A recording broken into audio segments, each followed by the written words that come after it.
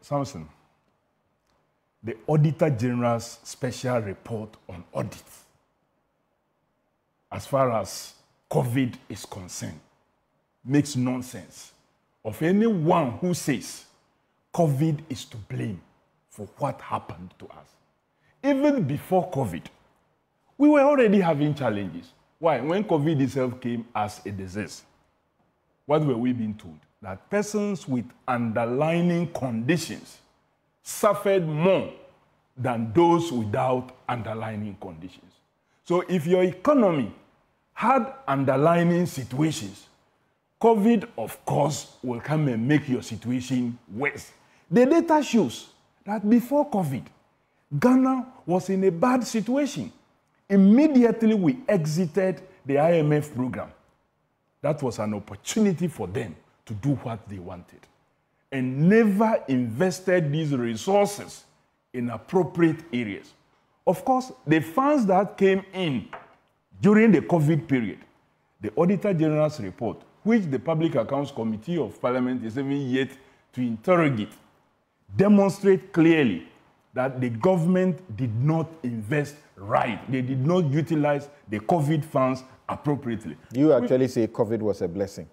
Yes, because it gave us opportunity to raise monies that otherwise we wouldn't have been able to raise. And Samson, I did that analysis indicating that if you lose your father, assuming, I don't pray that anybody loses the father, and the funeral is conducted, and the funeral generates a lot of funds to you than the cost of treating your dad and the conduct of the funeral. You cannot, 5 months later, come to tell me you are unable to pay rent because you've lost your dad. Especially if you got $1 million from the funeral. Exactly, you got $1 million from the funeral. So, and if you look at the Auditor General's report on COVID monies and how it was expended, this government have no excuse to blame that. Not too long ago, you see, they say, he who the gods want to kill, they first make mad. Not too long ago, our president was in Ukraine. Doing what? Begging for help.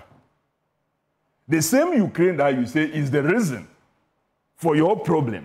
You are there begging them. I didn't pay attention to that, but did the president go to Ukraine to beg for help? Well, what was he there doing? Who goes to Ukraine to beg for help at this time? Was he there? Well, was he there to solve their problem? Was he there to solve their problem?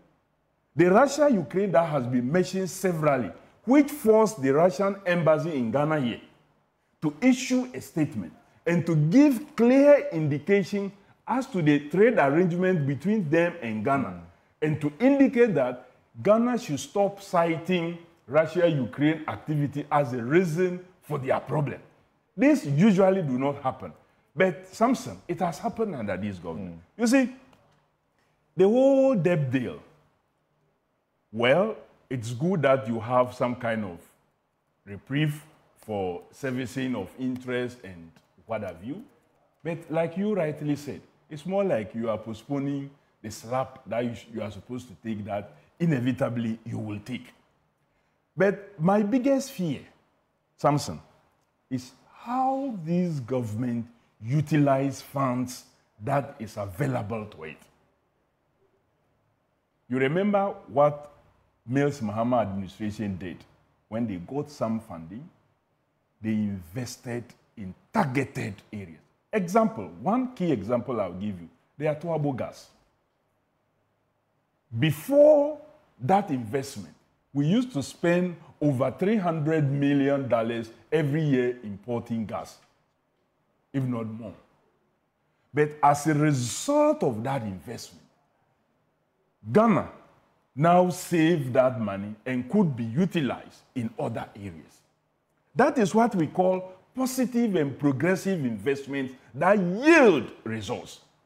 But when you have a government that takes your money and pay for Pualugu multipurpose dam, which is not done, your 11.9 million goes waste in Pualugu multipurpose dam, which is not done, and you are told that, oh, it's for feasibility studies and what have you, when no structure exists there.